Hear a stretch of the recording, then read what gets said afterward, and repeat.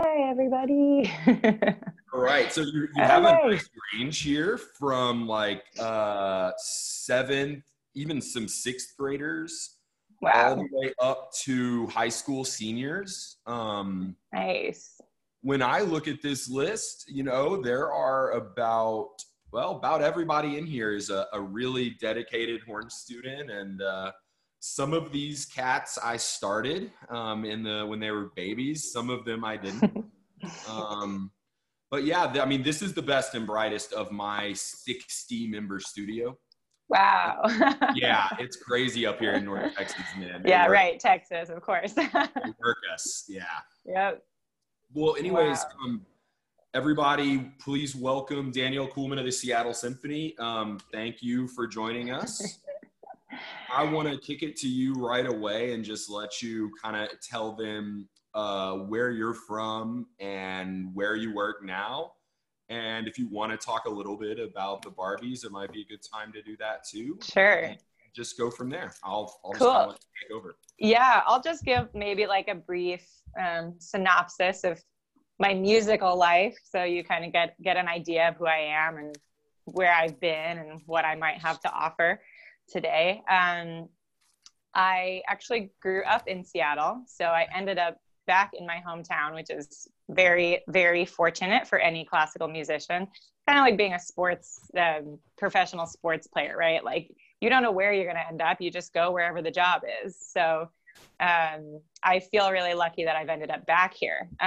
Seattle has a really good music education program. It's kind of like Texas, like everyone takes private lessons. Like that's not the way it is in most places, actually, that other places I've lived at least. But at least in these two places, everyone studies privately and there's a lot of opportunity for performance. So I was playing in bands and orchestras in sixth grade all the way through high school.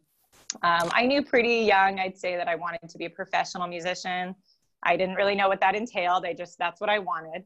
And I came from a really musical family. My brother actually went to Interlochen. If you were there with Leonie, you probably weren't there with him. He was there just 01, 02, I think. Yeah, he's just slightly before me. Just a little before you, yeah. So he's I was a only bassoonist. there for 1 year. Oh, okay, yeah, he was there for 2 years. He's now plays contrabassoon in the LA Philharmonic, so he's fabulous. And so, I kind of just followed my brother up the ranks of music. So I went to Juilliard for my undergrad, so moved from Seattle to New York, big change. Then after Juilliard, I moved to Houston and went to Rice, another big culture change from New York to Houston. I stayed there for only a year, and then I decided I wanted to go back to New York. So I didn't finish my master's, but I went back to New York and started freelancing. I freelanced in New York for, I think, 6 years after that. And that was a really, really fun experience. Sometimes it was great. Sometimes it was not great. The recession of 2008 to 11-ish happened right when I moved back to New York from Rice. And so I wasn't working a lot, and that was really hard. Feels a little bit similar to what it feels like now, where a little triggering, right? Yeah, it's a little triggering. It reminds me a lot of that time. The only difference is I can't get together with my friends and play duets. So that's what I used to do back then. And I started to get together with my friend Alana, who's actually playing acting third horn in the New York Phil right now. And Alana and I would play duets. And that was kind of the genesis of Genghis Barbie, which is the world's leading post-feminist, all-female pop French horn experience. So we started that group kind of during that time when we had all this free time. So it was kind of like bittersweet, like none of us were working and that was really stressful, but we had all this time. So we actually had time to cultivate this group and this business that became Genghis Barbie. So that was about. If you'll give these, because there's some really young ones in here, will you give like really dumb answer about what Genghis Barbie what it is? Sure. And what the repertoire is? Yes. So you can find lots of Genghis Barbie videos if you go on YouTube, genghisbarbie.com, or YouTube at Genghis Barbie.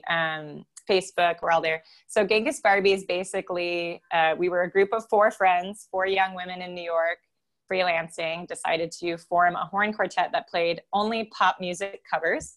So we've branched a little off from there. You know, we've played the Schumann Concertstück, and we've played a few originals, and we've played some classical arrangements, but primarily we play pop music. So we'll play anything from Lady Gaga to Queen.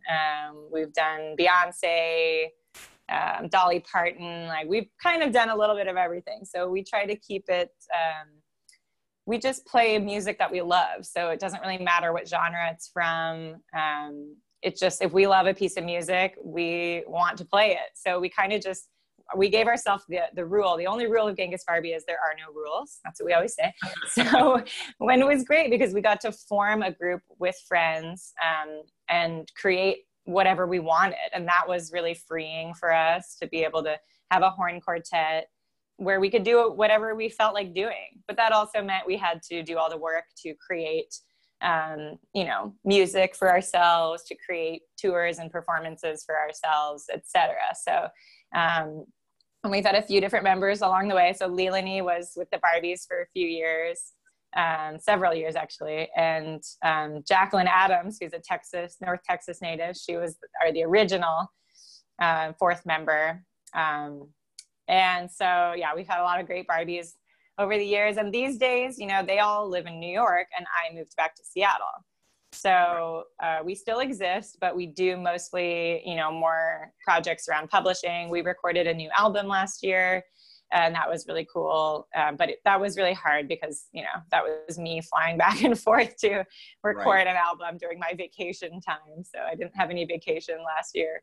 You know, as another horn player kind of in the market, when you guys came out with the very first Genghis Barbie video and some of the first arrangements, I mean, I know I was like, oh, right, there's this whole other world of music that we just don't even think is applicable to the horn. Yeah.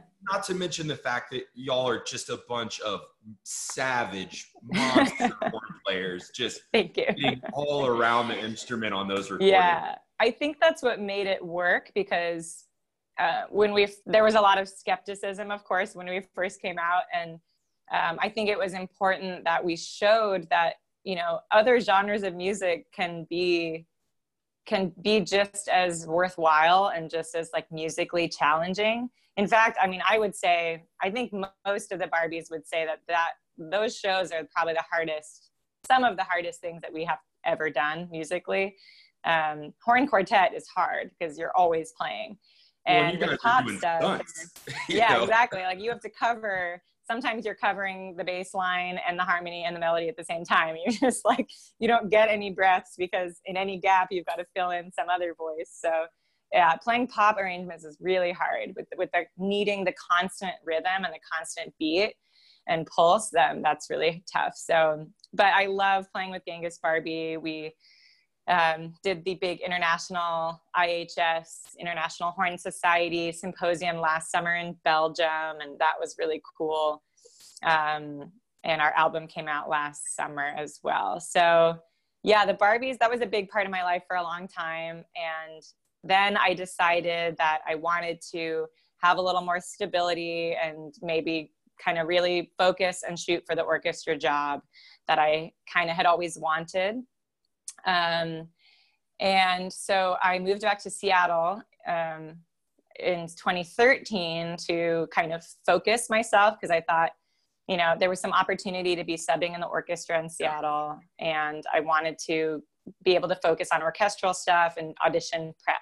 So I moved back to Seattle. I was still freelancing a lot and traveling constantly, but I was taking lots of auditions and really focusing on audition preparations. I really kind of hunkered down into that, which I hadn't done for a while. Nice moment to just talk about. We have many kids here that are about to take a few different auditions. Oh, good. Greater Dallas Youth Orchestra, as well as placement auditions for their bands. Yeah. When you say hunker down on audition prep, how did that change from having to do consistent, you know, whether it's a church gig or Barbies, or I'm sure you were subbing with the Phil, what's the difference in that preparation versus the hunker down audition prep for these students? Yeah, it's a really good question. I mean, I think it's probably a little different for everyone because it depends on what your strengths are. So it depends on what it is that you particularly need to work on. So for me, I was the kind of horn student who was very naturally gifted. Like I was a musical person, playing the horn musically, and playing the horn sort of came naturally to me. So I didn't work on a lot of technical stuff. And then I got older and everyone else who had worked on their technique was better than me. And I got passed over. And that was shocking to me because I had always just been kind of naturally good up into a point. And I always try to share this because I know there's people like that, lots of other students like that. And it was really hard for me to accept that I also had to work hard. Things weren't just going to fall into my lap. So for me, hunkering down and working on auditions was really about honing my consistency and the consistency of my playing, because I was good. I was a good horn player. I could sound great, but I couldn't always sound great. And I wasn't always consistent in how I sounded.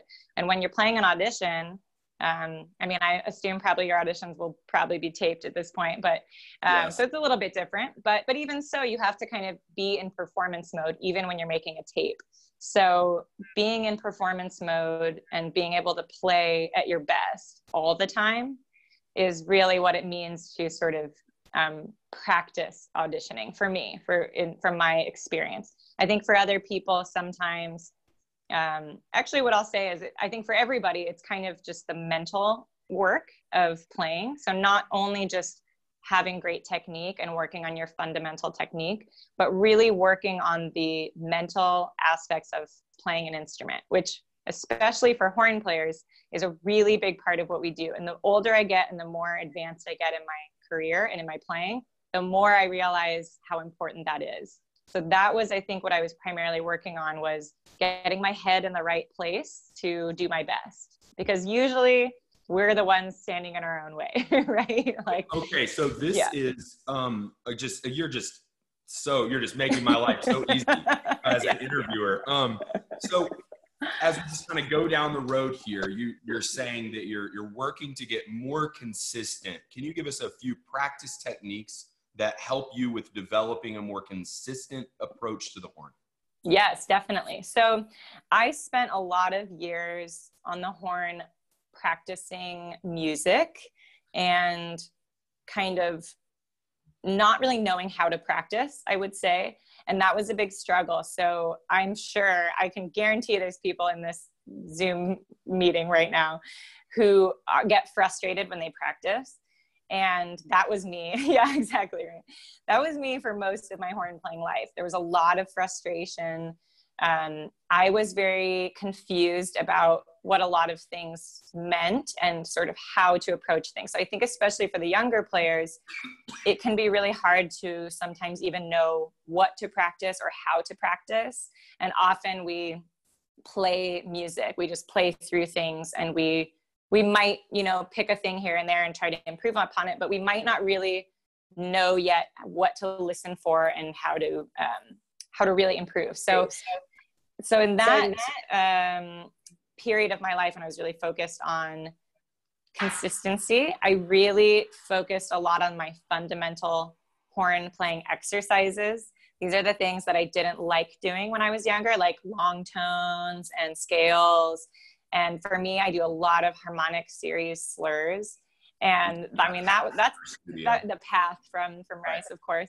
And that's all I do now. I mean, it's funny because I probably practice better and more now than I ever did, except maybe when I was at Rice, when I really practiced a lot.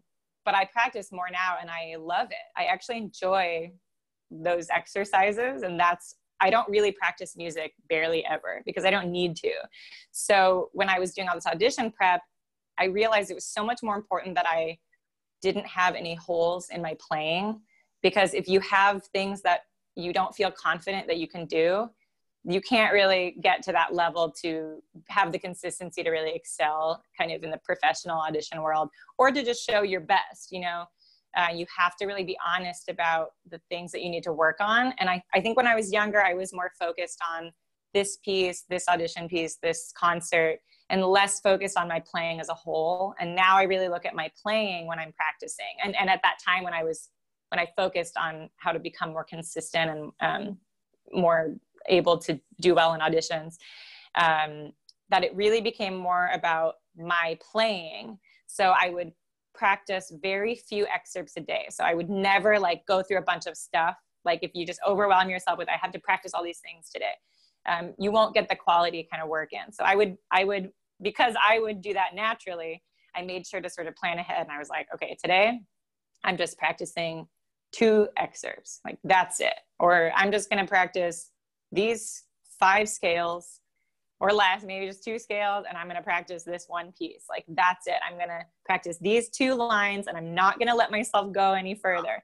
so that you really like allow yourself to focus on something. And then you can take what you practice. It's amazing. I mean, sometimes I have students come play for me and they have nothing. And I'm like, play me a C major scale and we can have a lesson for an hour. Like you can learn so much and you can get so much out of very little material. So, you know, if you pick a short excerpt, maybe you have like a little piece of an etude for a band audition or something, and pick just a little part of it and play it, and actually listening to yourself and actually addressing some of the issues that come up.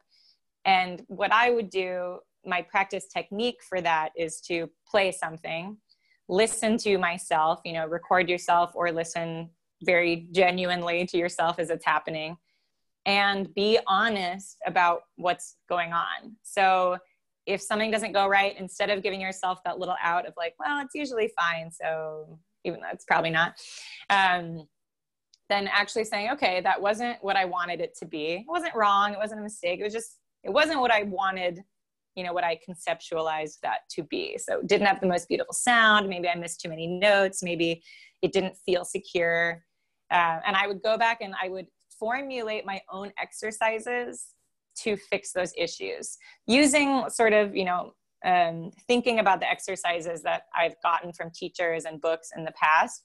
But I would kind of say, okay, well, what issue am I having? What exercise would help me to work on that issue? So for me, it was a lot of it was like low playing. It's funny because now I'm a low horn player. I play 4th horn now. And I've had 2 low horn jobs, but it wasn't something that came naturally to me. So I worked on it a lot. So I would always struggle a lot with like articulation in the low range. So I would formulate different exercises, like playing low long tones, so I could really get the muscle built up for holding those pitches steady. And I would experiment with my articulation, and I would do repeated articulation exercises, lots of breath attacks. I do lots and lots of breath attacks to get my air moving the right way, harmonic slurs to really feel the sort of shape, you know, of playing those different notes. And I would focus in on, you know, 1 note or 2 notes. But by doing that, I was actually improving the muscle memory, so that when I went back into play this excerpt, I had actually made improvements, rather than just maybe playing something a few times and thinking, I probably made that better, you know?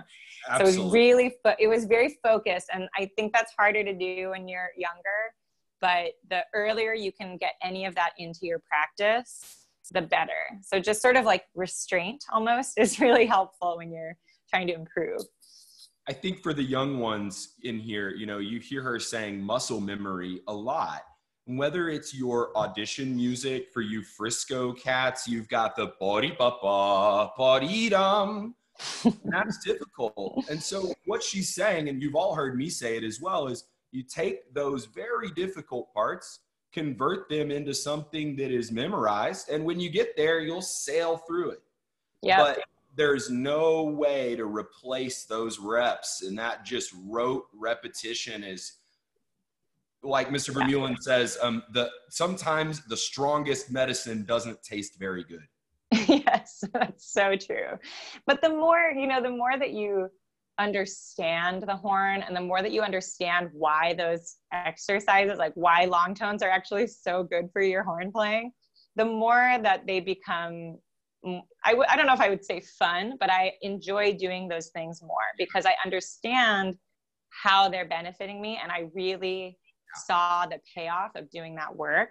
And that's the most fun thing. So I always try to encourage students in that way, because the most fun thing, like, it's not fun to be bad. It's fun to be good, right? It's way more fun to get better. And the better you get, the more fun you can have. That's so right. Even if that takes hard work, it's always worth it. It's totally worth it. So yeah, I totally agree. And the muscle memory thing is so important. And for me, I like to do a lot of work sort of outside of the music, whatever the music is I'm working on. I try to sort of shift my brain out of that to work on that muscle memory. It's both. I mean, I do both. So I'll sometimes, I will focus on a certain arpeggio or harmonic series or scale that kind of pertains to what I need to work on and build the muscle memory, just so I can get my brain into like exercise mode instead of music mode. So I really sort of, that sort of rote practice is, my brain learns it better in that mode, I guess.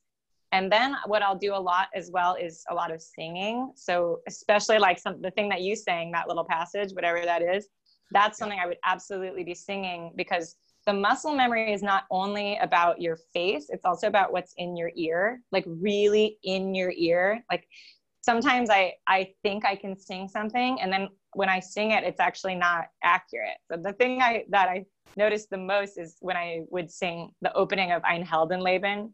Some older students might know it, maybe younger too. It opens with a big horn moment. And every time I would sing it, I would just kind of go, ba, ba, da. And then I would realize like I wasn't actually aware of the real steps. And I was actually not even doing it in the right octave. So it's more like, ba, like that's the actual. So even something like that, when I realized like in my head and in my ear and in my body, I wasn't feeling all of those spaces in between the notes and all the relationships. And that is so important for horn, to really, really know your intervals. Like we have to study ear training, we have to study music theory, and we have to understand intervals like seconds, thirds, fourths, fifths. We really need to, more than any other instrument, because we have to know those sounds, and not only know them, but feel them. Like when you do, like I think it's the Singer book that has like thirds, fourths, fifths, all these extras. Like you have to know, that's part of the muscle memory, is just knowing what a fifth feels like, as opposed to a whole step or like a half step. Sometimes I find the half steps are the parts we know the least, those little intervals, so that's really important to really know them and be able to reproduce them in song is so important, to really like deeply knowing a piece of music. And I really think that you can't truly be consistent until you deeply know every moment of the music that you're going to play, which sometimes means a lot of practicing, because sometimes there's a lot of music and sometimes it's really hard. So we like chantal for the interval work a lot. And I make the buzz and sing and play chantal with a drone. Good. It's great. But again, kids, it's like, for all of you that are here, y'all are my best and brightest. This is Masterclass clinician number 7 or 8 by now, telling you to sing everything. Like, how many times will we hear it from the best of the best? I want to get into the meat of why I asked you in particular to join us. Things like the inner game of tennis and other mental aptitude ideas from whether it's sports or other parts of the marketplace are really important to me. One of the things I know about you is how strong of a mental game you've developed over the years. And I would love for you to talk a little bit about self-talk and the importance of not treating yourself like a jerk. Yes. And, just in general, I happen to know from David and from your previous talk with David, the level of mastery that you have over your own dialogue with yourself is something that I work each and every day on. In fact, it was my New Year's resolution a few years ago. Nice. So anyways, I'll just let you go and yeah, no, that's great. And I mean, it's funny because I also work on it every day. Like it's not something that you really, it's a practice. Yeah, it's a practice. And I think that I also like to think of horn playing that way as well. I mean, when I was younger, I definitely thought there was some kind of arrival point and that I would just like be done. but it's not like that. And part of playing an instrument and part of the joy and benefit of playing an instrument is that you're always practicing. It's sort of like practicing yoga. Like you're never just like a master of it. Like you practice every day, and we're always working towards something, but there's no end goal. We're just kind of moving on our journey. So to me, that is a big part of it. Just sort of like realizing that you're never going to feel like you're done. And that is really important, because sometimes if we don't feel that, we feel like maybe we're missing something or we're failing, but really that's just how everyone, I mean, David Cooper is like probably the best horn player, one of the top in the whole wide world. And, you know, he's still practicing every day and trying to improve himself every day. And in my interview with him, I think I mentioned this, that when I was a student at Juilliard, I heard someone told me that Joe Alessi, who's the principal trombone of the New York Phil, that he practiced like 3 hours a day. And I was like, what? Why? Like, why does he practice? He's in the New York Phil. And now I just find that so laughable, but I just didn't really understand, you know, how it worked. There is no mountaintop, you know, David taught me that. After he won Berlin, you hear him and you're like, well, can't get any better than that. Yeah, but exactly.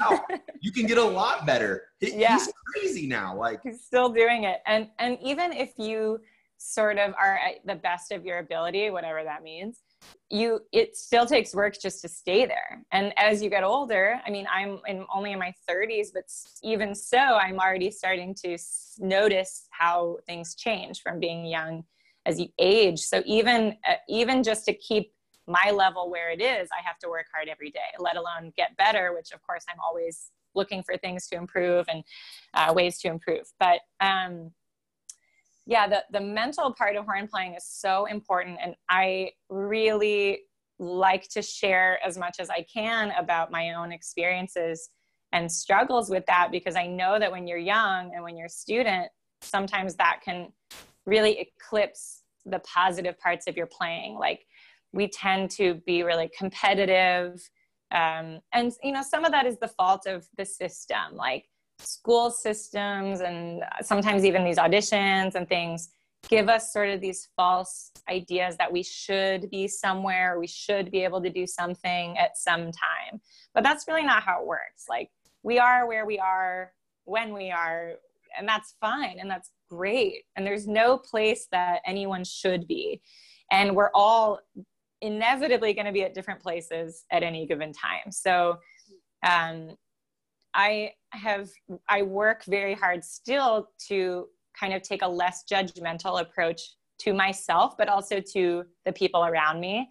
I think we sort of develop through competition things, a tendency to judge and critique other people. Of course, no one as harshly as we judge ourselves, but we tend to do that. And I think it's really important to support the people around you and the people in your studio and your colleagues and the people who are struggling and the people who are excelling. Like, it's great to just support each other. If when in doubt, always read the opening page of the Philip Farkas Art of Horn Playing book, where he talks about sort of this kinship of horn players. Like, we're all doing it. We're all working at it, and we're all trying to understand this thing. And so we have kind of like a family of horn players, and we need each other's support to succeed. And so I think a big part of what I've learned is really to give myself a lot of grace when it comes to things that I'm working on, because I think a lot of musicians tend to be perhaps a little perfectionist, and there may be some perfectionism in there usually is. And that's really hard for horn players, because we're probably the least perfect of all the instruments. It's hard. I mean, we can't be perfect. No one's perfect. No horn player plays a concert without missing a note. I guarantee that. I've heard heard all the best people. Nobody plays perfectly. Sometimes you think they did, you sound a certain way, but nobody plays perfectly. And we're all, because we're human, you know, and that's part of it. So I've tried to really shift my priorities from playing in a way where either I'm like perfect or no one can judge me for something I did. I don't know if that makes sense, but playing it safe, I guess, in a way. Yeah. To really thinking like, well, what do I want to do here? And where am I today? Where am I in relation to the music I'm performing or working on? And whatever that is the best you can do. Like that's all there is, you know? And I think if we focused a little more on our individual contributions and what we have to offer, that we would really have a lot more interesting music and more vibrant communication as well. So that's one part of it. I think just sort of understanding that like everyone feels frustrated and everyone feels nervous and afraid and everyone worries what other people are thinking about them, including me. I talk the talk, but this is how I feel every day when I go to work, and I'm a professional horn player and everyone around me is feeling the same thing. It's kind of funny. It's like, what if we all just stopped worrying about that? Like, then what would happen? But that's part of being human. Like, it's hard. And so we have to work on that by really kind of allowing ourselves some wiggle room to work on things and to struggle. Even when you're at your best, like one day is not going to be as good as the next. And that can be hard. You can never be perfectly consistent. You can work as best as you can to be as consistent as possible and to figure ways to get through those day-to-day struggles. And I do that through my fundamental practice and making sure I'm really focused on the core of my horn playing ability and that I'm always taking care of myself, like getting enough sleep, trying to eat decently, and keeping my body relatively healthy, and making sure I'm resting, especially resting your chops, very important. Like making sure that I'm taking care of my mouth muscles is very important. That's a part of it. I think the other part of sort of self-talk, and I actually didn't really talk about this in my interview with David, and I really wish that I had. Perfect. Well, yeah, here we are. So you'll get the gold. So one of the most important things that I ever did was before I took the audition in Seattle, which was very stressful because this was like me auditioning for my hometown orchestra. Yeah. My boyfriend actually was like living here already, and I was living in California. So it was like, I really wanted this job so I could stay with my boyfriend. Yeah. Hometown orchestra, dream job. You know, it was like, there's a lot of pressure, right? And I could be the best person and still not, you know, do my best or still not even get the job. So it was a lot of mental stress around that audition.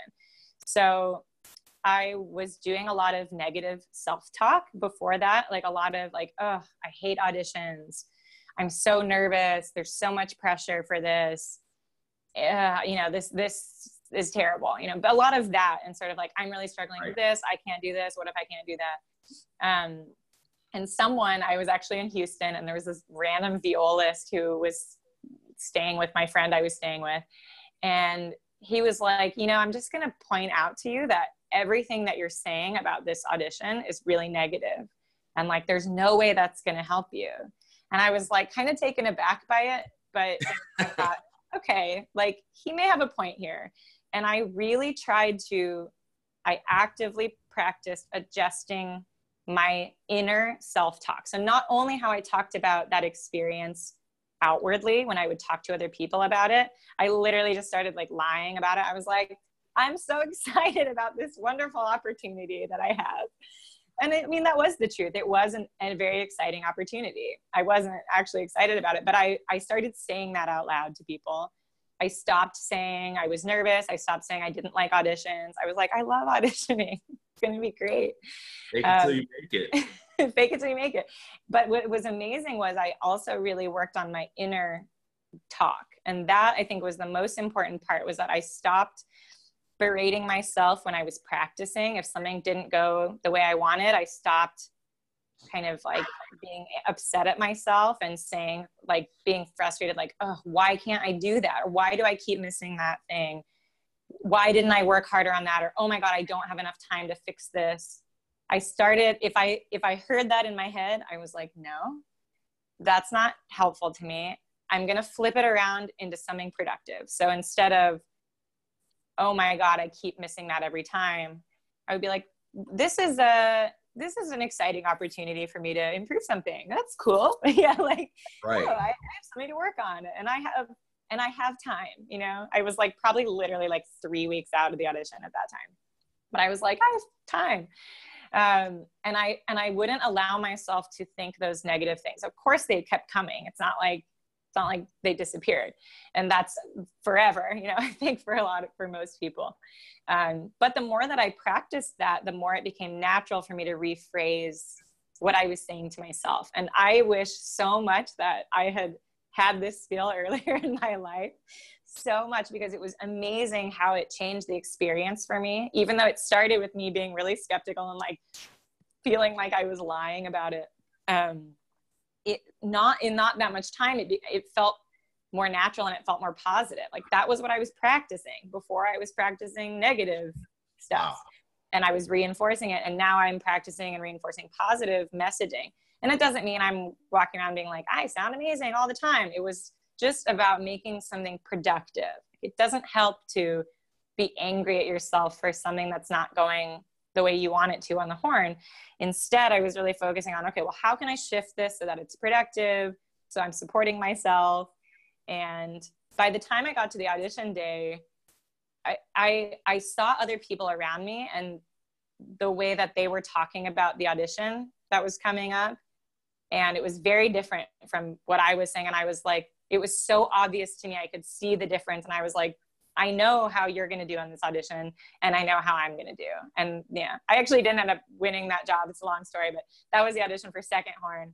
Right. Jenna, who's our second horn, she got that job, and then fourth opened and they gave me fourth. So I was runner up. It was like, you know, but it was a very big success. What you just said is my mission statement for private lesson teaching. If I can get a 14-year-old to learn that lesson, I could really care less about their horn playing. Yeah. You know, I think, and I found myself getting a little choked up listening to you talk, because we've all been right there staring into the black and not knowing how to get ourselves recollected. I find that gratitude is a really powerful emotion. The last audition I took before COVID, I made the finals in Oklahoma City, which was no higher. But I found, in the same way you did, I found myself on that day just saying to myself, like, man, what a sweet thing to just be sitting here playing Masterworks. I used to be a chef, so I'm not in the trenches in a kitchen. I'm not 90 degrees on my feet. I'm sitting here playing Mahler and Mozart, and I should be so lucky. Yeah. And that's really important. And I think it's important even to just sort of, I mean, we're lucky to play the French horn. We're lucky to know that experience, you know, and sometimes it can be frustrating, but that's, you know, most instruments have that sort of balance, like, of payoff to struggle. Like, you know, it's cool to play the flute, like, but it's not like a super rewarding experience when you like play the flute well, because everyone can play the flute well. I used to play the flute, that's why. But when you play the French horn, like, it's so much work to do it, even just to do it, let alone doing it well. But like, the payoff is so high, like the joy of playing that instrument. I mean, it's everyone's favorite instrument. We have all the best solos. We have all the best music. Like, we understand like a certain depth of what it means to like work hard. And I feel very grateful for that. So even like when I got to that audition day, I wasn't like, I'm going to win this. Like, I'm going to be the best. I was just like, I'm proud of the work I did. I feel good. Yeah. I feel good. Like, I'm going to do what I'm going to do.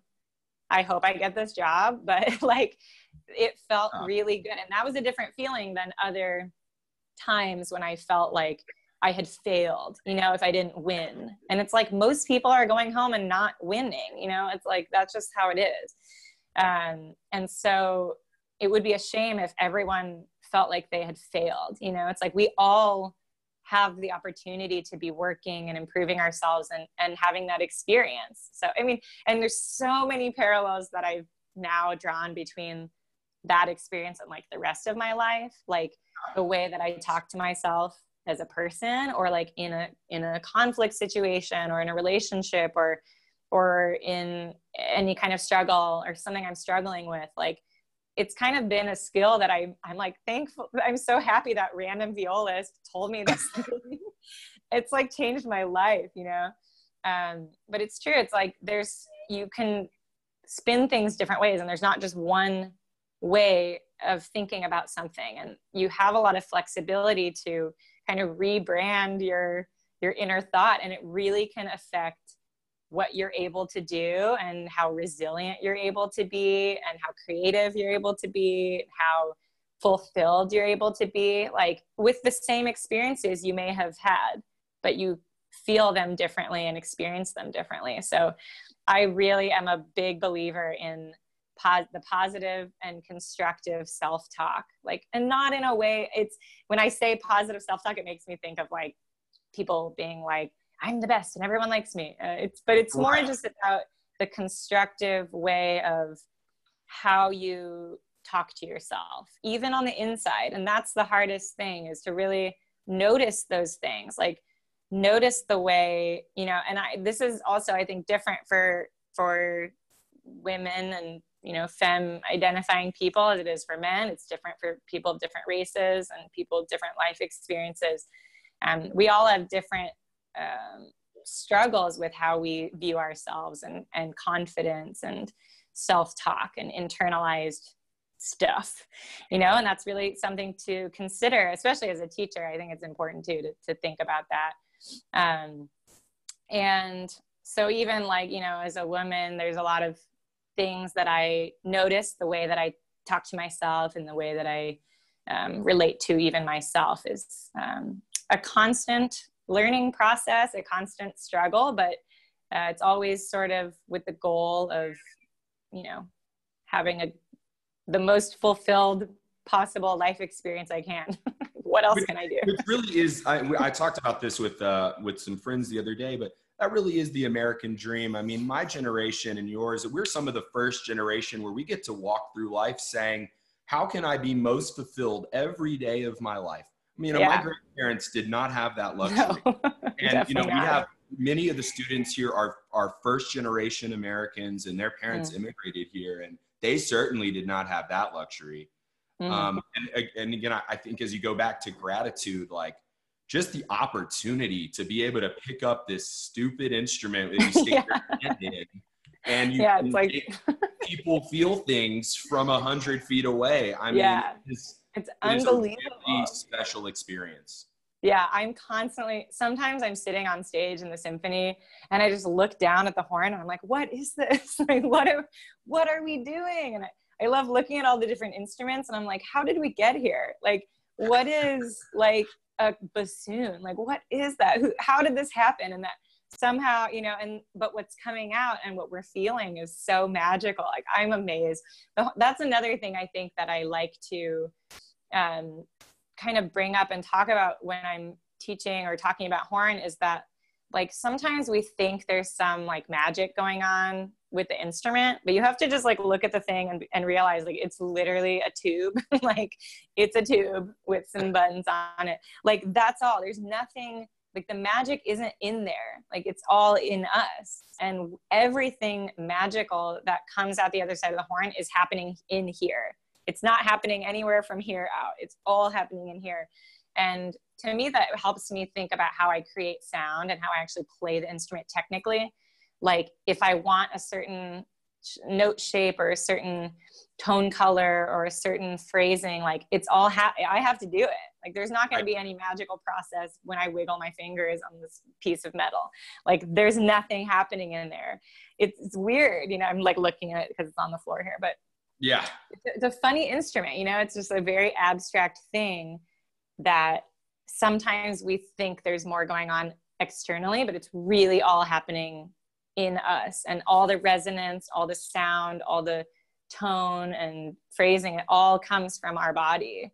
And that's why every horn player is unique, and everyone's value is unique and different too when it comes to playing any instrument. It's a good thing to remember. Man, you are incredible. I could just sit here and talk to you forever. Guys, gals, if you have any questions, put them in the chat. I've already put the link to gingusbarbie.com there. Caroline asked if you ever ran into any copyright issues with the Barbies.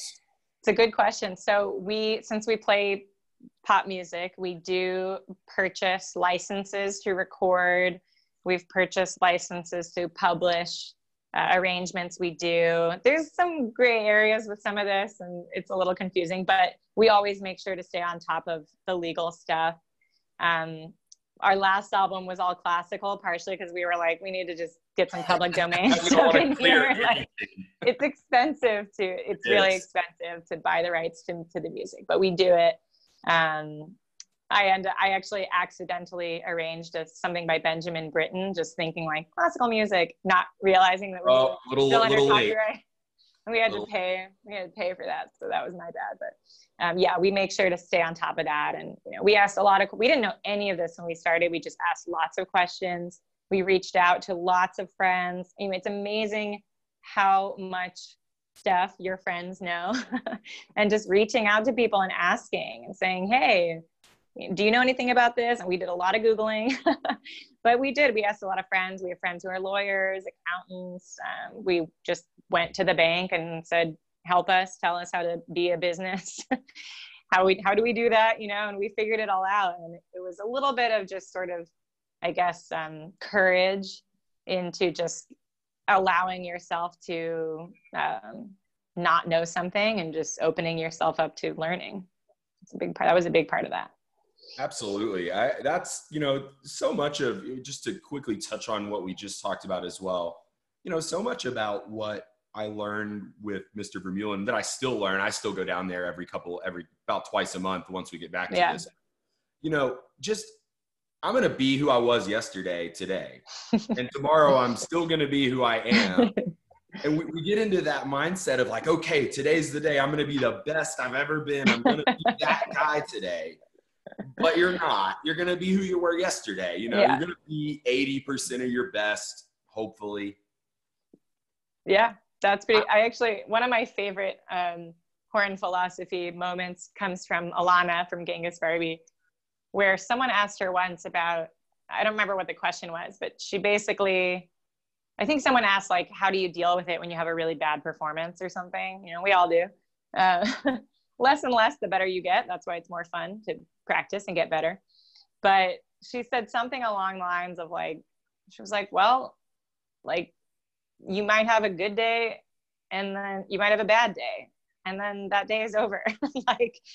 And that's it. It's like, this too shall pass. Like it's like some days are good and some are bad. I'm not going to like dwell on one bad moment. Of course, that's what we tend to do as horn players, is like, remember the one note. I remember so many specific notes I missed that I'm angry about. But it's like, you have to look at the perspective of it, of like, what about all the good moments? Like, why don't I focus? Like, why is it that I'm focusing on the thing I missed rather than focusing on that amazing connection I made with the audience, or that beautiful phrase I played, And so that's another shift you can make on your own, is what is it that you're choosing to focus on? And that we are in control of that. We're not in control of, we're not always in control of missing a note, but we can choose how it affects us and how it holds us back, or how we move forward and up from there. So yeah, we've all heard the classic line of, you have to have that shooter's mentality as a horn player, and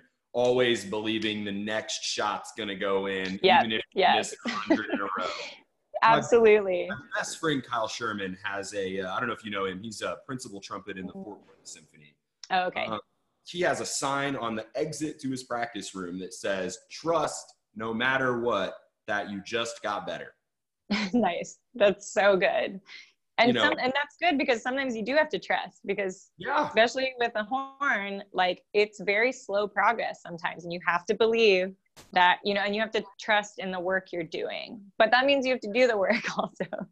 But it's true that sometimes we struggle, especially when we're younger, when you're not great yet, like you want to be great. Like I know, like we all want to be really great players. And sometimes it's really hard to believe that like you will get there, like you will improve, but there's no way to skip. There's no shortcuts on music. There's just none. And that's a little hard to shortcut. Exactly. Like exactly. The uncomfortable truth. So true. The shortcut is the hard work. Yeah. And, you know, but to know that you will get there, and every day that you work hard and improve, you're just getting that much closer to that fulfillment and greatness. So it's not like you just wait, and then you feel it. Like you're getting closer to it and feeling more of it every day, every time you put that work in. So that is true. You really do have to sort of trust in that.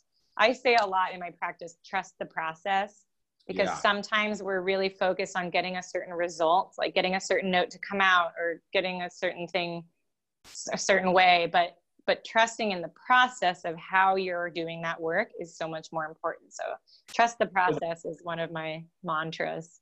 Well, and this is why I try to get all these, you know, I've worked really hard in COVID to try to keep myself inspired and to try to keep students inspired. And that's where these masterclasses Genesis was. When you talk about trusting the process, you know, with all of my students that are here, the reason that I am so careful with y'all and the reason that we work so hard on the things that come from Vermeulen and Clevenger and Farkas is so that you can trust the process. So that your process is what Danielle and David and Joe and Alex, we are all leaves on the same tree. Yeah. And if you do those things, you can definitely trust the process. And, you know, that's what Bill said to me in my first lesson was, man, you're experiment number 1,375 for me. And if you do this stuff, there's 1,374 people who have made it before you, man. Just do it and you'll make it. Yeah, it's true. It's really true. And that experience studying with Bill was a major change for me, you know, trusting. And that was where I came up, where I started thinking that way, trusting the process, believing that it was going to work. And then it did. And now I can look back and tell everyone like, hey, if you actually do this fundamental practice, you actually get better. Crazy. I know because I did it and it worked. Well, you want to listen to some hornplay? Yeah, sure. All right. Argus, you wanna jump in here? Are you going to play the third horn recap from Till? I can do whatever, man. Okay, well, I'm going to let you and Danielle have fun, and I'm going to get out of here. So y'all enjoy yourself. All right. Hey, Miss Kuhlmann, nice to meet you. Hi, nice to meet you as well. So you're going to play something from Till? Yes, ma'am. It's the opening, the recap for the third horn, I guess, on it. So. Great. Yeah, let's hear it.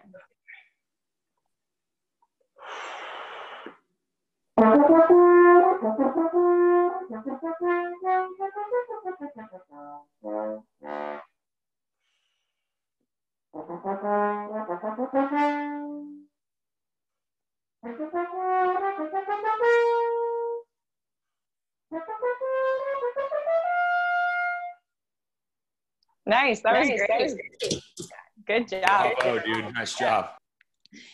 Especially like, you know, hopefully you've been like noodling a little bit on mute while I was talking, not just having to do that cold, but if you did, bravo. It's great. It's hard over the Zoom because I can't hear as well, like the tone, you know, as well as I'd like to, but it was really good. I think when you're playing something like this excerpt, and well, I can say this more generally. I think with all horn playing in audition setting, and that could be any audition, any time a horn player is playing by themselves, I think the number one thing we need to focus on is portraying a sense of control and what's the word that I always go to that's somehow escaping me, but a sense of stability. That's what I wanted to say. And I loved your playing because it had so much flair and life in it, which was awesome. Like that is what we need. When you're playing by yourself, it still needs to kind of be a bit more in the box, like a little bit more stable. So there was a little bit of variation, like rhythmically, you know, things like that. Like the time felt a little like I wasn't quite it wasn't quite in the pocket perfectly. So rhythm is like the one thing that we really can't we can't mess with it. It's like gotta be, when you're playing by yourself, it has to be very steady. So for this one, I think like maybe even shaving just like the slightest bit off the tempo and giving me a little more heft on the notes that you're passing by. So all the long notes were awesome and had this great, nice bright clarity. If we can get the same clarity from the very opening of each of those statements, the ones that come off the offbeat, and so it kind of like you danced over the and then I heard it towards the end. What I want to hear is like, I want to feel that downbeat that I'm not hearing. So like just a little more, maybe it's length, tone. I like to think when I'm playing fast notes like that, I like to think of them as tones instead of notes. I'm thinking a little bit more about giving each note a little bit more sound and maybe just a slight bit more length. So you fill each tone up. So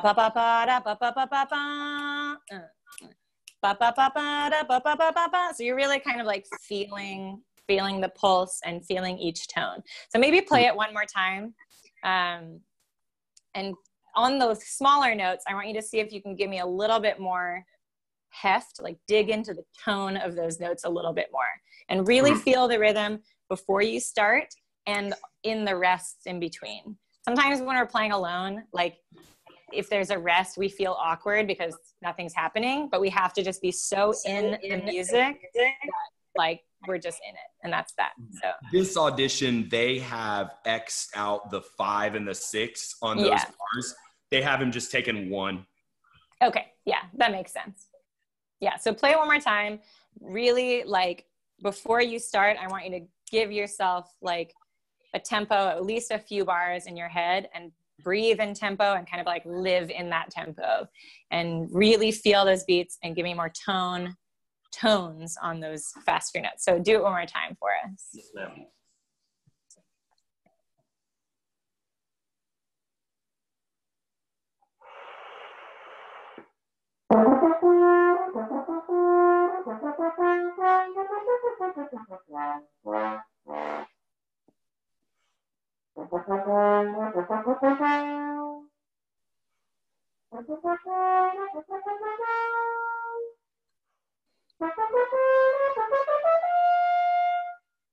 That was nice. I felt that as you were playing it, you were experimenting with that and working on it throughout, and it got better and better as you went. So that was really good. Can I ask a question? I'm sorry to butt in. Yeah, sure. What's different about that last one, up to high C, that you're so nails on, but the 2 previous, they don't have that same justo that one has? What's up with that? I don't know. Maybe it's because like I'm like more excited. I don't know. It's just I love, because I mean, everybody who doesn't love the way that last one sounded. I mean, holy. Can you do it again for us? And then can you see if you can feel like that from the very beginning? It's more about intensity of the music inside you, man. See if you can shoot it out at us a little bit more. I have a suspicion that the reason the last one feels like that is because, one, you're prepping for a high note, so you're giving yourself probably more air pressure. So I think that, and in the lower register, especially the mid register, it's a little bit harder to create the same amount of compression and air pressure behind each note. It's easier when you get up higher and when you're sort of leading up to the high note, like you're probably unconsciously doing that. So maybe trying to create a little bit more pressure behind the da da da da da da da, or on those lower ones. And maybe just start after the first call, like skip the first bar is fine. Just start on the yeah, start on that thing and see if you can get that same intensity. That's the word with your air pressure. Yes, ma'am.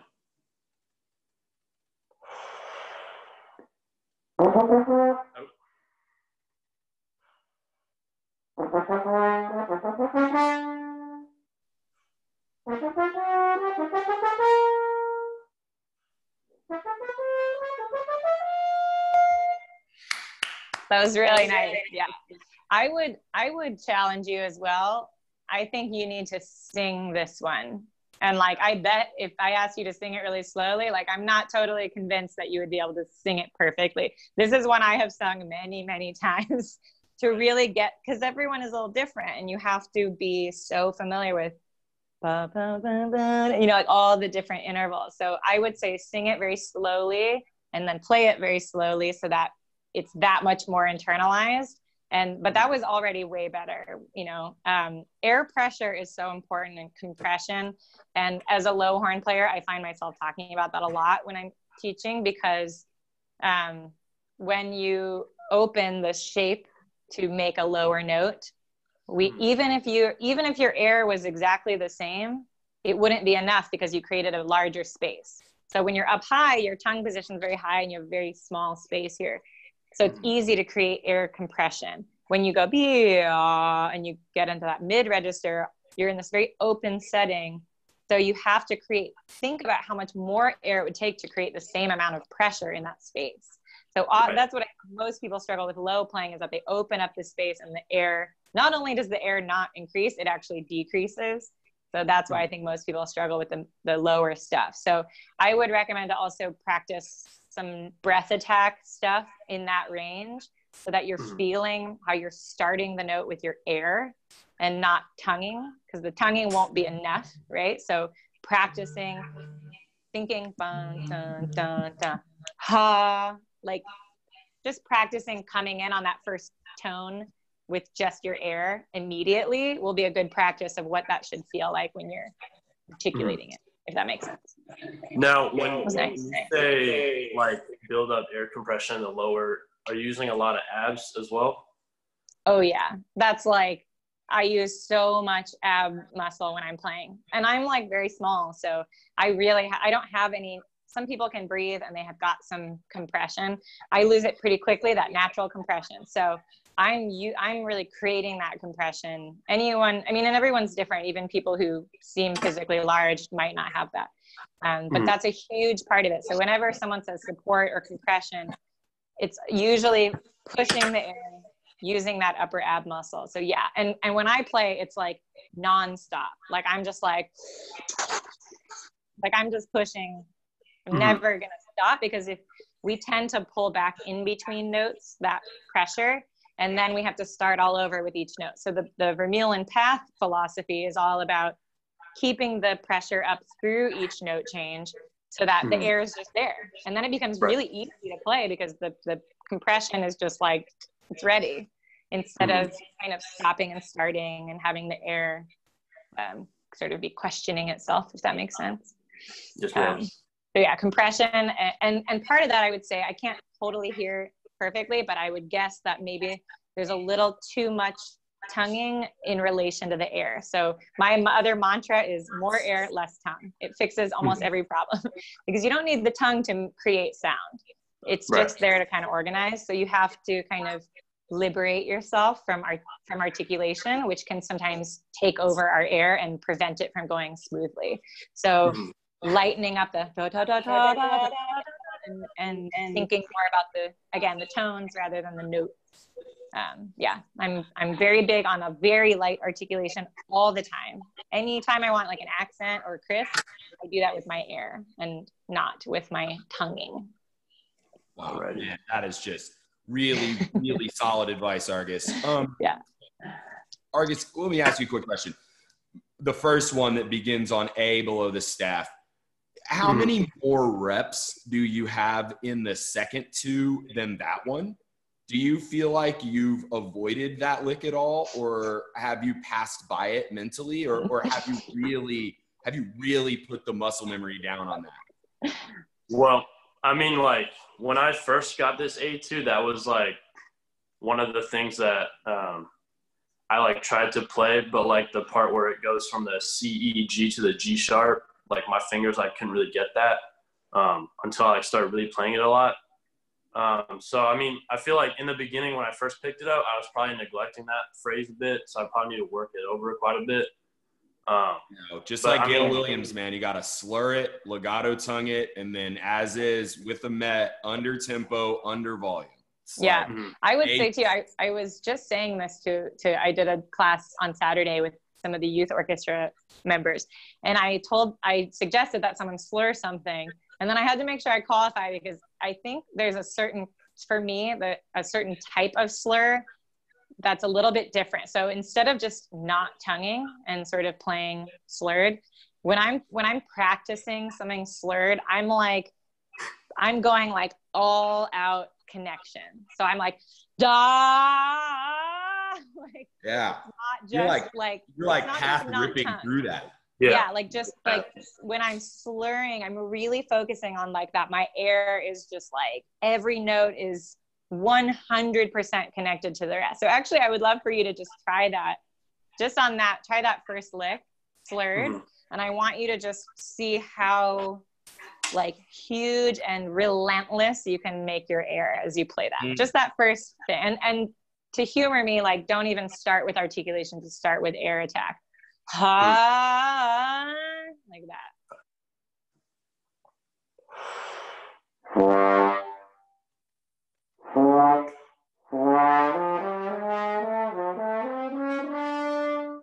It could even be more. It was interesting that it wanted to kind of start lower, but that was good because you were like open, you know? That even tells me that when you're setting up to articulate that note, there's probably a little extra tension that doesn't need to be there. And when you release that, it actually opened yourself up even more. So do it one more time and even like push through every note. Like just move, move, move, and never let yourself stop. Same thing.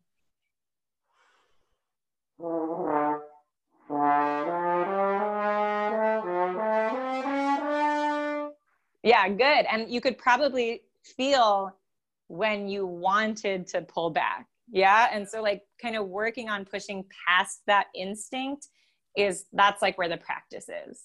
You know, that's like where the changing how you're thinking about it is happening. Yeah. That's that. Bro, she's just giving you those big facts, my dude. Wow. Yeah. Wow. And that is where the practicing is. It's can you tricking your mind, by the way. Absolutely. Can you trick your mind to push when you feel resistance and not pull? Yes.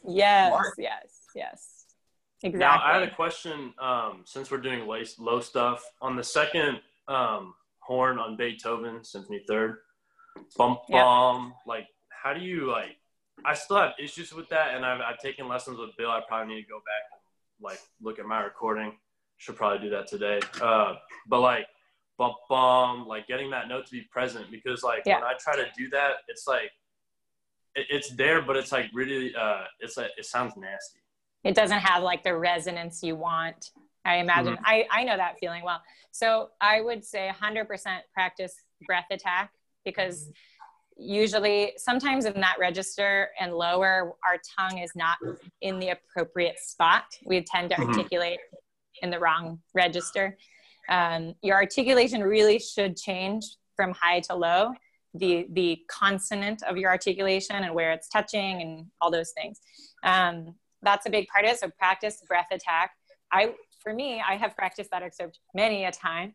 And I've played it many times as well. And I always do a lot of breath attack long tones on that pitch, finding like the least tension setup for that note.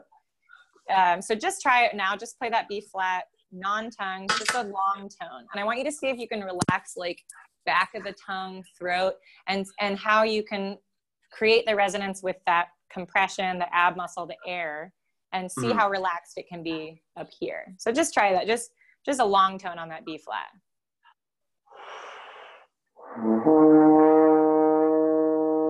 So give me more air, like really fill it up.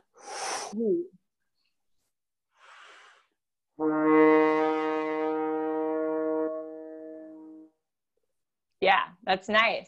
So now, like, to practice that excerpt, and I have done this so many times, practicing the whole thing breath attacked. So ha ha ha ha ha ha ha ha ha ha, and really like trying to, because that's how you build that muscle memory of those arpeggios.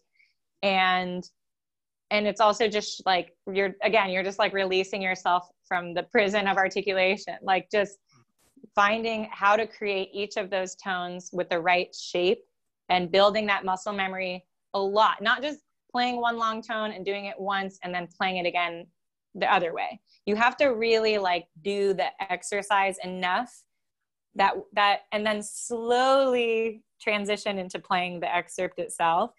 So I would then, from just the long tone, once you find a nice balance of resonance, then I would practice ha ha, doing it twice. So try that once, just ho ho, sort of like that.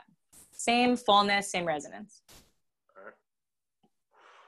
So you'll hear already that there's some tension that's preventing the air from moving freely. So you have to sort of investigate that. So here's where the practice is, okay, listen, you did that beautiful resonant long tone.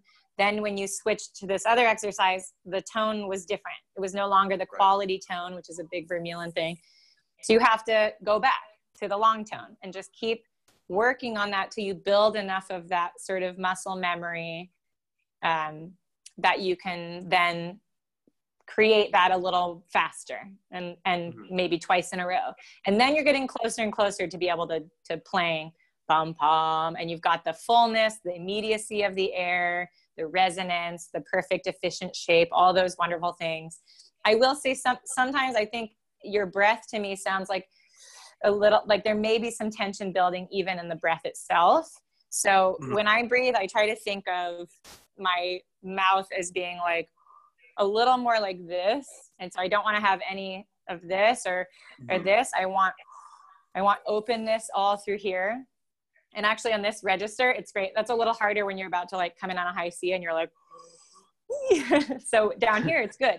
So really thinking about even like mirroring that register you're about to create will help. And I try to keep this tension free when I'm breathing. I try to keep it tension free most of the time, actually. I use my muscle engagement, for your embouchure, but this should all feel very relaxed. And to me, visualizing that as I breathe helps me to keep it more loose. Yeah. Argus, when you try to reduce that tension there, I love that Eli Epstein idea of finding that air whistle and just how can I weed all the tension out of that air whistle on the right pitch and then put it on the horn, and it's going to be loud, Yeah. It's impossible, right? Yeah. Yeah. And then it's always good to go loud and then come back. So right about your breath, man. I mean, you gotta practice that inhale enough shots where there's no tension there either. And I love that's where the practice is. Y'all gonna hear that out of my mouth a lot. That's good though. But that's really like, those are easy things to fix, like you sound great. And it's not like, like these are just things, it's just a matter of allowing yourself sort of the slowing down. And sometimes it's frustrating to be like, wow, I'm really practicing one note, but that's what I do. Right. I'm a great player, but I'm practicing one note, like that's how I practice. And that's how I maintain my level of playing, is by the most basic fundamental exercises. So I think sometimes it feels maybe like, really, like this many steps back, but like that is when I went to Rice and I basically started over. Like it was weird. Like I was already good and could play the horn, but I pretty much started over and I was doing so basic of exercises, and it was hard, but it was so good. It was good to also just release myself from that mentally and be like, oh, this is really good practice. This isn't like basic stuff that I'm done with. Like this is the practice. Right. Long tones. Great job, man. Great job. Yeah, really nice. Just keep it up, right? You got till the 10th on this recording?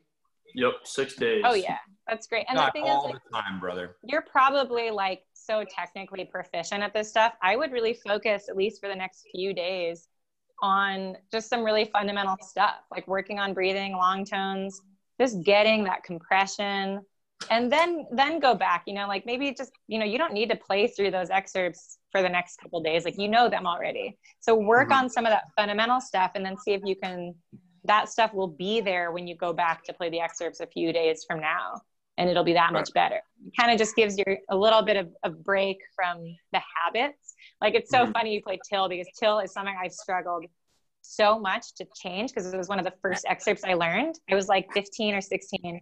And no matter how much good fundamental work I do, when I play Till, I just go right back to how I played it when I was 16.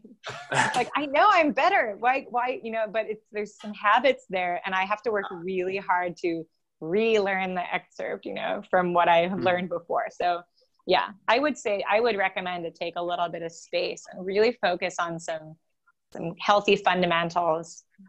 Yeah, it would be really good. All right, awesome. Elijah, let's get you in here, man. I have to go at 11:30, so. Okay, well, yeah, then, let's do good. Elijah quickly, and then we Great. will, we'll just have a couple wrap-up questions, and we'll get out of here. Great. What are you playing, Elijah? I'm just gonna play the first half of the supplemental A2 audition. Oh, perfect. Yeah, perfect.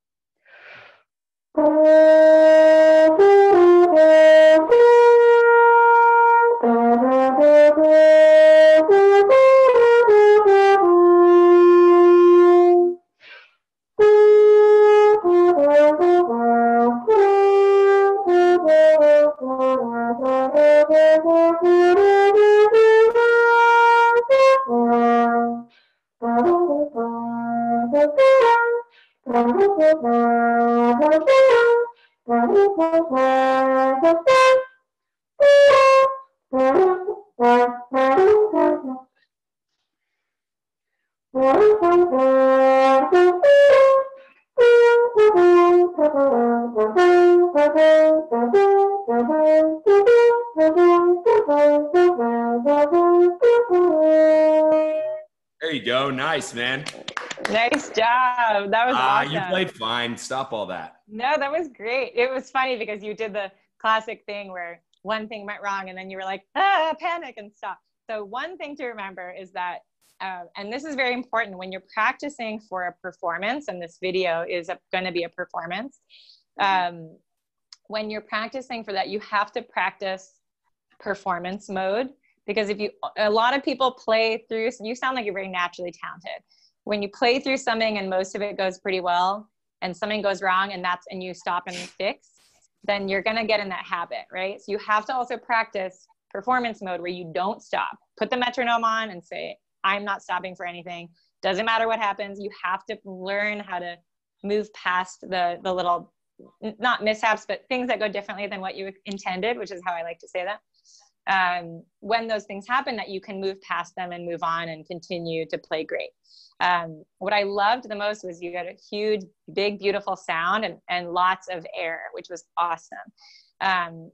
But there were some spots where I lost that. And that was mostly when it went lower. So the high stuff would always pop out, lots of air, lots of compression. This is what I was saying before to Argus, that you know, it's easy to create, and it's very natural to create that compression in the high range. It's less natural to create the same compression in the low range.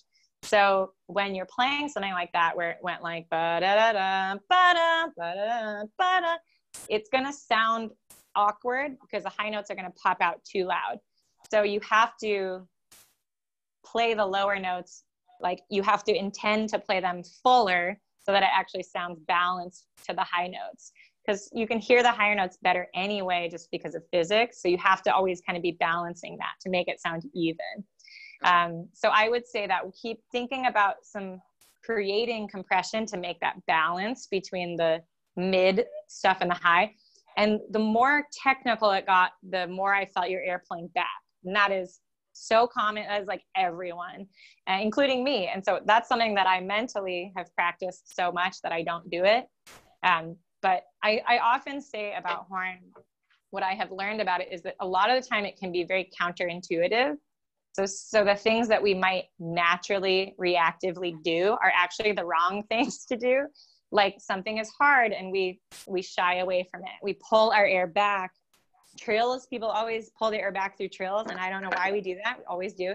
Little notes, bum, bum, bum, bum, bum. Those little notes we pull back. Those are the parts we need to push into the most. So just knowing that and knowing, okay, if I have a technical thing, I need to isolate it and I need to practice pushing my air across it. And I would say exactly the same exercise that Argus did, that you take that little technical mid-range moment and just like blast, slur your way through it. Not blast in the sense of like breaking up your tone, but just pushing really constant, consistent air through a slur to teach yourself to play it that with that kind of support and compression. Because the natural thing you're doing is to back away. So you need to retrain yourself how to approach it. That's what I would say for that. And you know, it got less consistent when it got more harmonically complicated. So I think you need to take that less obvious, harmonically obvious part and really sing through that. Make sure you really know those arpeggios, the intervals, the relationships, so that you know exactly where you're headed. Couple that with the intentional work on, you know, some of those counterintuitive horn moments, and it'll be awesome. It sounds really good. It's really good, Elijah. I'm sorry we ran a little long on you, but you know, you'll get plenty of chances to play. We have another 7 more guests over the next 4 or 5 weeks. So, and I can be a little late to my next thing. We don't have to like cut off right now, but. Great. Well, can everybody turn their cameras on so we can take a picture? Aw. And we can say hi to everybody, shout some people out. Lakshkulati, Suhas, Ishwar Parasaramani. There's Max Robichaud. There's Sibi. There's Carolina all the way from Germany joining us. Woo! Fantastic. Again, I say this every week. You folks represent my best and my brightest. Y'all give me as much juice as I try to give y'all. The fact that you're here hanging with me and Danielle on a Monday afternoon, that's the difference, you know? You think your competition's doing this, they're probably not. Nope. Take a picture. Okay, let me get a horn in the picture. Yeah, get a horn in there.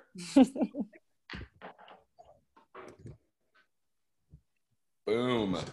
Okay, so we like to wrap up with just a little bit of Desert Island. So first, can you tell us quickly what your equipment is? What horn and what mouthpiece do you play on every day? I play a Dieter Auto horn, which is the Genghis Barbie sponsored horn. This is, I have 2 horns. I have the Barbie horn, and then I have this, which is the Hudson Valley model Dieter Auto. It's very beautiful. It's got these nice all yellow brass, it looks like. Yeah, it's really nice. It's got these, it's just a beautiful horn. And I play a moosewood, Bill Vermeulen moosewood, which I am obsessed with. It's funny because it's very small. It's a B16, and I play low horn, but somehow it works. So I'm not really sure how that's possible. But yeah, that's my horn. I love it. Okay, so you're trapped on a desert island. You get to take one composer's whole catalog. Oh gosh, it's got to be Strauss. It's got to be Strauss. Okay, love it. Is there a specific recording that you would recommend to these students? I always, as an example, Giolini in America, CSO Mahler 9. Wow, that's amazing. I am not that great at like specific recordings, but there's a CSO Tchaik 5 from like the early 80s, and it's like unbelievable Tchaik 5 horn solo. So I'd probably have to go with that or like maybe 8 years ago, Minnesota Orchestra put out a Sibelius cycle, and they are the 5 and 7 album got worn out on my digital playlist. Wow. So good. Minnesota Orchestra is, I think, one of the most undervalued organizations in America. They're really so good. They're so good. And they're like the nicest. Big influence on it. They're the nicest people. Like, they're so nice. Okay, so the last thing here, we've talked about so much, is you have a lot of younger folks here. Obviously, these are not college people at conservatory, which is probably what you're used to these days, a lot of. If you could rewind and go back to being in 6th or 7th grade, what's the golden nugget that you would pass on to yourself? Oh, that's so hard. It's funny because actually my students that I work with privately are all middle school. I only teach young students, which is funny. A lot of the things that I would tell my younger self are things that people were telling me. And sometimes it takes a long time. You know, I remember people telling me to breathe more and use more air for years. And I'm like, and I tell it to my students and I'm like, why aren't they just immediately doing it? I'm telling them. And then I realized, oh, people said that to me for like 8 years before I did it. Right. So some of that is just, I think, to really listen to what the advice that you're getting and try to think of it as often as you can. When I was younger, I think I would hear a piece of advice and then just keep on doing the same thing. So I think like as much as you can ponder those pieces of advice and really try to just like, even if it's just once a day that you think of it, that's one more time a day than otherwise. So I think that's, and as I said, more air. That's More air. Big, more air. Like you always need to be maximizing your amount of air and realizing that air is everything. Every sound you make, every crescendo, every dynamic, every articulation is all being created by air. So it's very important to harness your air and connect to your breath and take big breaths. Wow. Danielle, I can't thank you enough for your time. Thank you. What an opportunity. And this will go up on the YouTube later today. And wow, if you awesome. just email me any of the linking that you want included in there, sure. I will take care of all that. Thanks again. If you like I said, if you want to join in for anyone else, we've had some professional guests hang out the last couple of weeks as well. And I'll try to keep you up to date for everybody that's coming in. That's really cool. Say hello to everyone you have on the show. The show. It feels like that now. Mark Jansen show. Hey. Oh man. Well, this has been amazing. Everyone. Thank you so much. Everybody thank Ms. Kuhlmann for her time. Thank you, Ms. Kuhlmann. Thanks for playing. Thank you to the students who played. Awesome. Hey, thank you. We'll connect again soon, hopefully. Okay. Have a great one. Bye. Bye-bye.